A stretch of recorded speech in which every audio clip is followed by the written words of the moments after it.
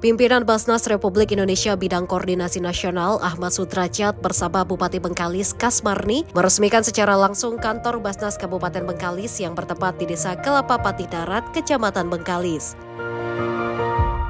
Pada kesempatan ini, Pemerintah Kabupaten dan Baznas Kabupaten Bengkalis juga turut menyalurkan infak kemanusiaan untuk Palestina melalui Baznas Republik Indonesia senilai Rp1.325.000. Dengan adanya gedung baru ini, diharapkan dapat mendorong kinerja Baznas Kabupaten Bengkalis untuk memaksimalkan potensi zakat serta infak kemanusiaan yang disalurkan dapat meringankan beban rakyat Palestina.